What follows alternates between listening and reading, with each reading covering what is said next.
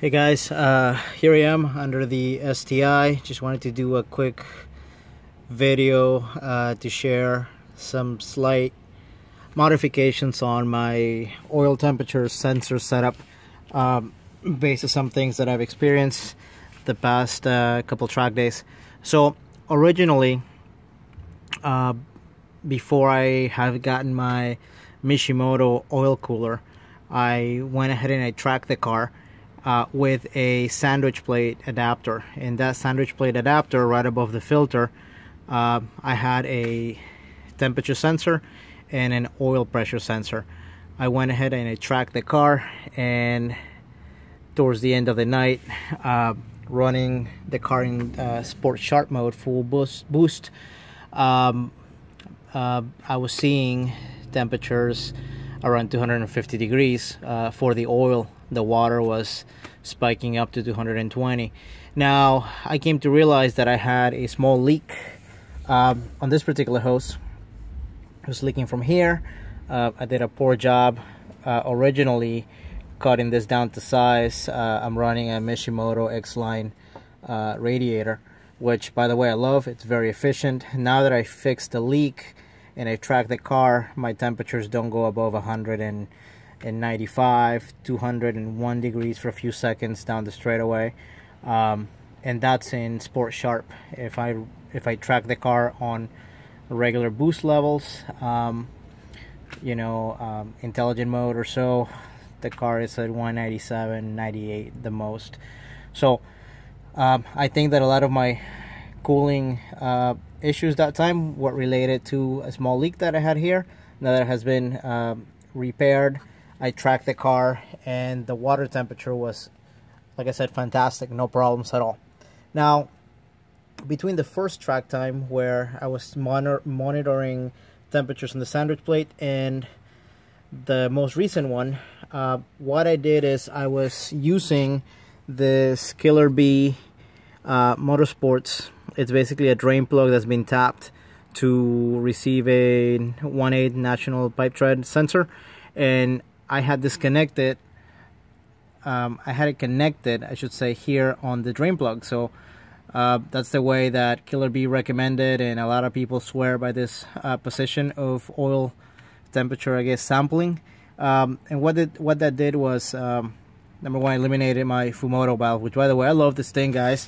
I run it in previous cars in the past, and it just makes draining oil very, very easy. But anyhow, I was taking temperatures here from the pan, and I noticed that they wouldn't go above 180 degrees or 185 degrees.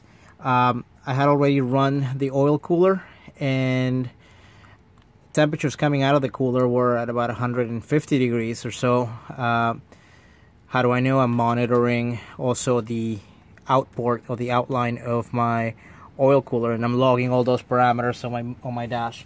So anyway, one of the things that I've decided to do this time around is, so I went back to keeping my Fumoto valve for now, since I'm not going to be using the drain plug there. So and I love that. I'm going to keep it that way for now. But what I've done is, now I've gone and I've taken and I've installed the original sandwich plate from Mishimoto, which is, trying to touch it right here with my finger so you guys can see it. Just this black piece here, and I'm going to try to squeeze in there so you can see, maybe from this side, there you go, my temperature sensor there. So it has a line and obviously runs back to the car. And what will happen is, the reason why I'm doing that is, in conversations and with several people that are running oil temperatures, and even with the guys from Killer Bee, is that the oil temperature here in the sump is always going to be quite a bit cooler than what's about to go into the motor on a Subaru, or in any other car for that matter, which has a heat exchanger like the Subaru does. So I consider that this is a very good average point for those that are basically daily driving their car and just want to have a good baseline. But if you really want to know performance wise, I believe, based on what I've seen, that you want to sample the oil right before it goes into you know, into the engine. So to talk a little bit about that, the Subarus are equipped with a, right here with my finger, I'm trying to point it out, a basically what's known as, or it's called, an oil cooler, liquid to liquid oil cooler, but in reality it's more of a heat exchanger device. And what it does is it essentially warms the oil when the car is cool, and allows for the oil to come up to temperature quicker, which is, at one point I wanted to remove it, but I'm going to be keeping it there because I think that's beneficial to have the car warm up a little bit sooner or quicker. And at the same time, what it'll do is, it'll, as the oil comes up from the sump through the pump and down the cooler, or the warmer or exchanger, let's use that term from now on, it'll either cool it or heat it up a few degrees. Then it'll go down into the sandwich plate adapter where I have my temperature sensor. So I'll be getting a reading past the exchanger, and that is the temperature that will either go right through the filter back into the engine, or in this case, depending on the thermostat that I'm running at that time, will channel through one of these hoses, go into the oil cooler, cool, come back in, up the filter, and go. Which is also the reason why I am keeping an eye on the temperature of the oil coming out of the cooler.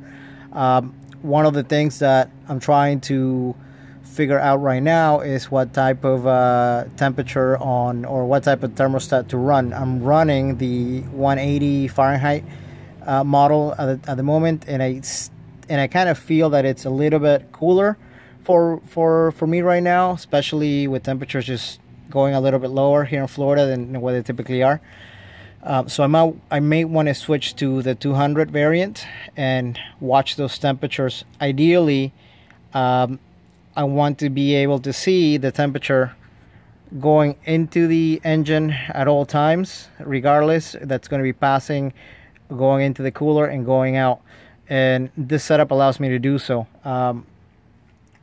This particular port that you see that it's capped off, ideally I would want to put the temperature sensor there, but it's not, this cavity, when you take the filter out, the wall, it's not thin enough, or it's not thick enough really to receive the sensor before it collides with the center ring that holds the adapter that's holding this whole assembly. So this is no good. They shouldn't even bother putting this on.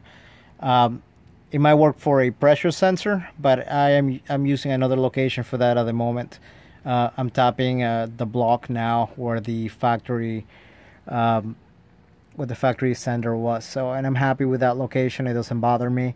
Less wires under the car. So right now I have a wire coming out here. It comes from the engine bay behind the firewall, and I'm just going to zip tie this like so. Again, that goes back there. Let me see if I can get you guys a better angle. Okay, something like that. So it's here, back here somewhere. I can see it, and I'll just run the car like this for a day or so, make sure nothing is leaking. And the other thing that I'm kind of happy about is that by adding this spacer, the filter didn't really extend too much far below than the oil pan per se. It's actually pretty much level with this.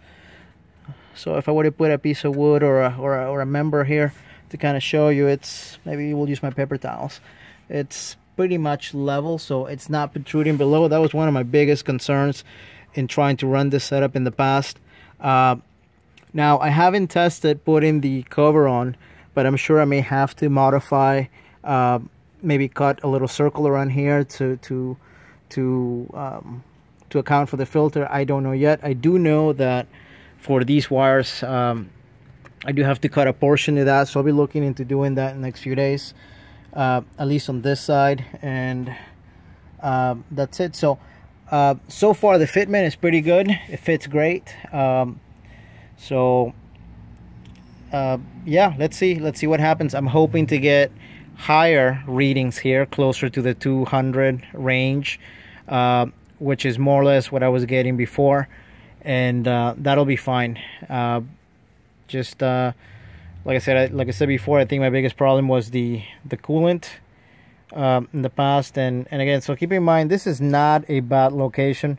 It's actually a great location to get an average of what's coming out of the engine and what's mixing with whatever oil's here. So it's always going to be cooler. And you know, if I go to compare between the first time where I had the sensor the way it is now and a few weeks ago when I was running it down here, there's a difference of about 20 to 30 degrees Fahrenheit, which is substantial. So it gives you a good average. It doesn't give you what's going to go right into the engine at that point. So again, you're getting a lot of mass here that's mixing with oil. So it's like I said, it's a good average. It's just not what I want at the moment.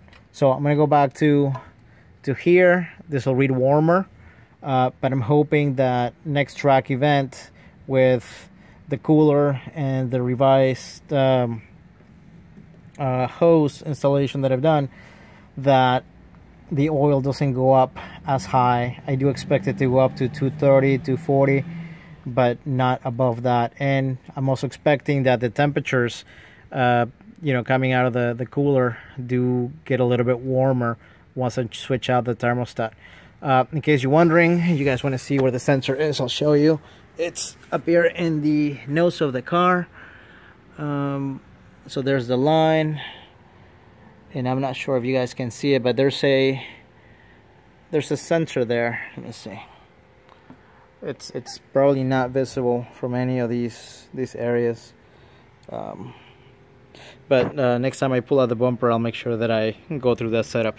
Anyway, in regards to the Mishimoto cooler and the radiator, everything is great, and pretty happy with that. Pretty happy with the performance and what I'm seeing on the numbers with the dash. So hope this is helpful for anyone trying to do this setup. Some, you know, things to keep in mind. Thanks.